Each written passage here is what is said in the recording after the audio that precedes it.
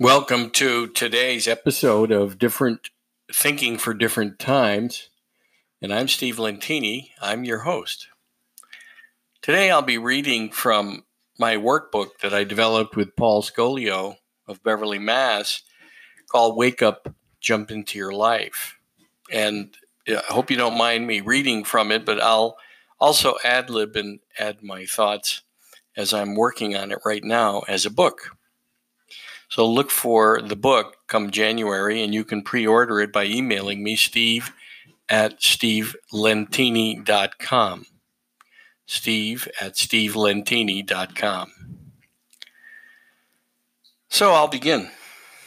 To really advance oneself and truly receive insight as to one's power to create in this life, a journey of self-observation is necessary.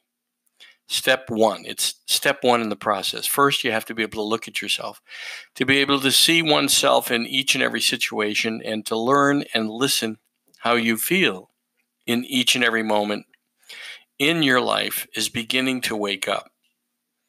So I myself have been working on waking up for about 30 years since I met someone named George Ivanovich Gurdjieff. And Gurdjieff used to say that most men are in a bourgeoisie, sleeping man's state, and that it takes a force of will to wake oneself up in one's lifetime. And what he meant by that is how to lucidly create your life like you can jump into a dream, lucid dreaming.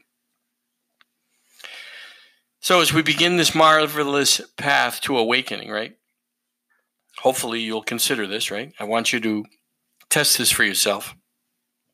As we begin this marvelous path to awakening to the magic that each and every moment of our lives is, right? Awakening to the miracles all around us in every choice. Awakening to the miracles that living in a galaxy opens to us. Awakening to the messages in nature that if one is paying attention, all that's required to have a life of fulfillment and satisfaction is here, beyond what was ever imagined.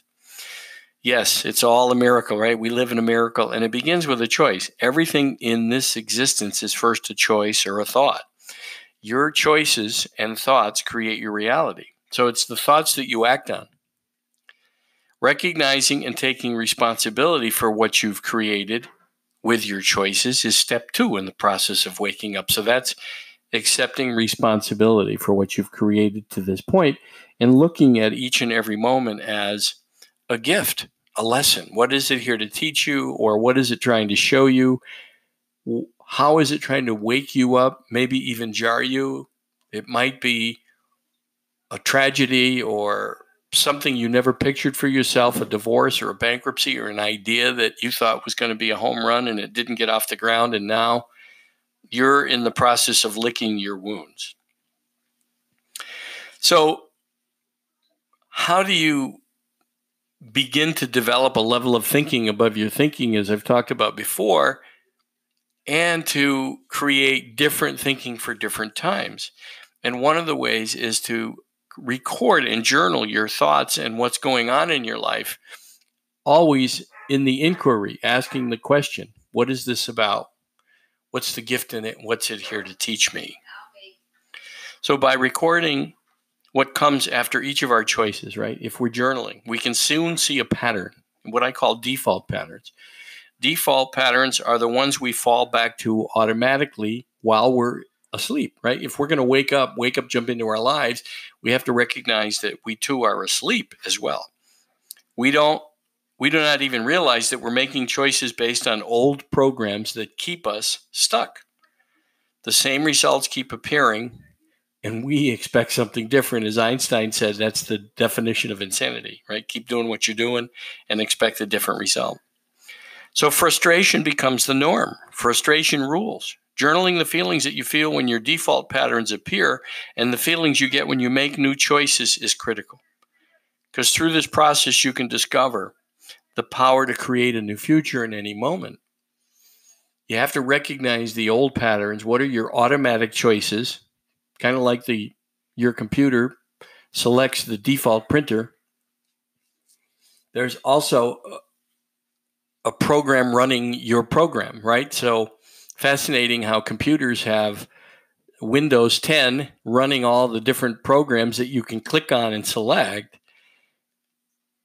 Fascinating, right? It was created by programmers who themselves, and all of us, have the program running us, the stories we tell ourselves, the hurts we feel, the apparent hurts, or the story we have about parents or a mother or a father, or we weren't a favorite, or the stories we have about work and a boss or a spouse and a mate, or a relationship, a girlfriend or a boyfriend where the relationship went wrong.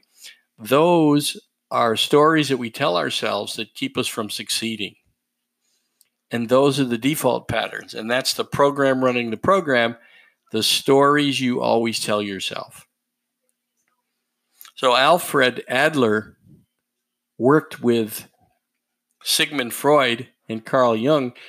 And while they were studying the effects of childhood and how we were raised affecting our future, Alfred Adler split with them because he thought in his work that people were setting things up to be the way they were, meaning that if you decided you couldn't go out in life, that you'd had too much failure and you couldn't get a job and you couldn't have a relationship, you were setting it up so that all those things failed, so that you could say to everybody, see, every time I go out, it fails.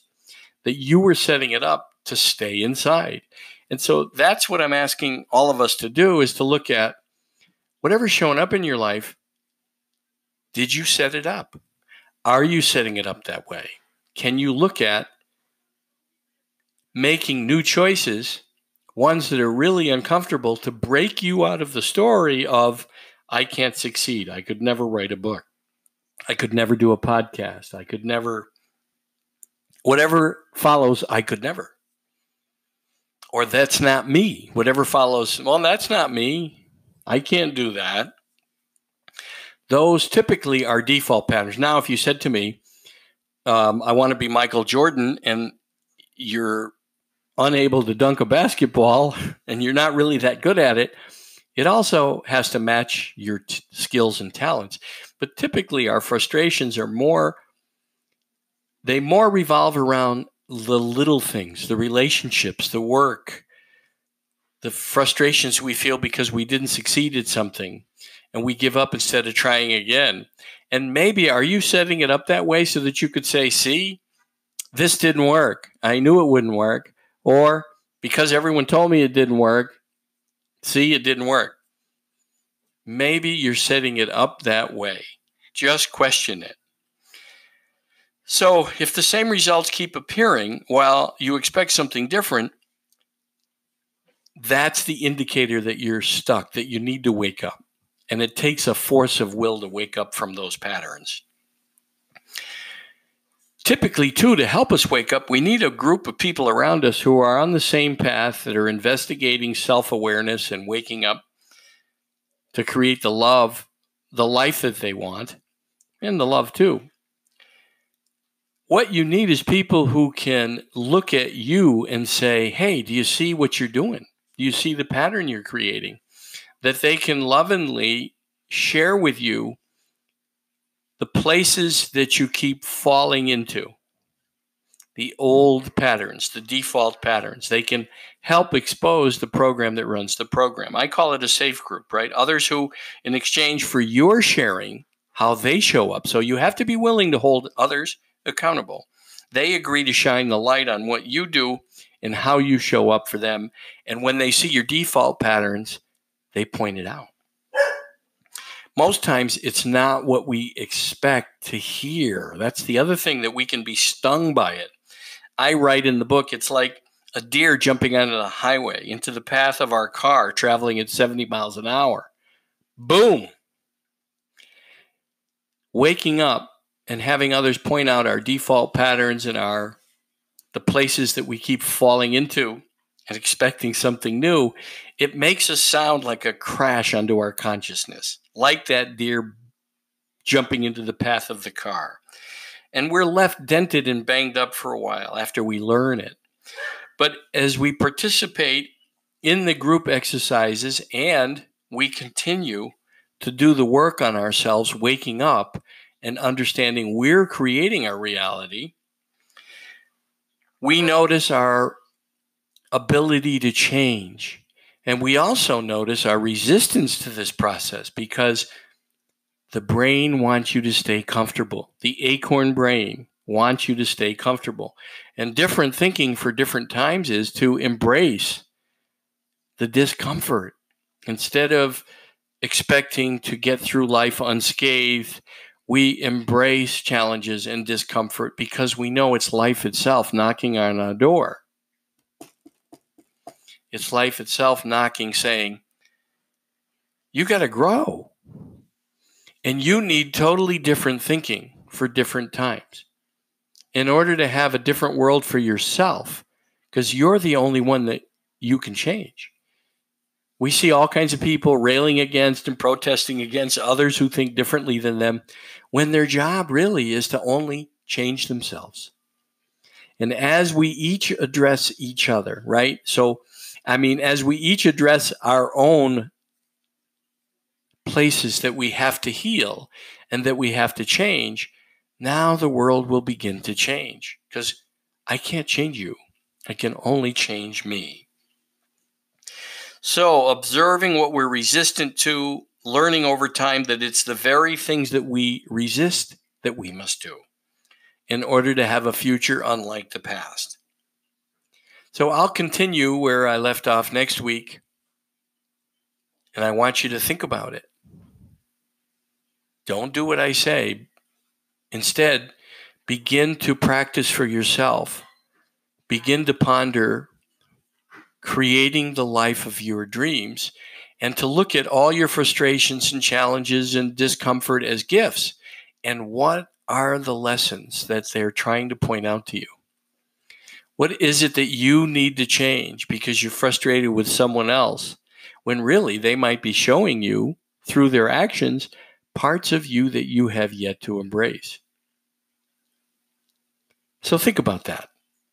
What is it that others who bug you are trying to wake you up to? What are they trying to show you about you? Because otherwise, they wouldn't bother you.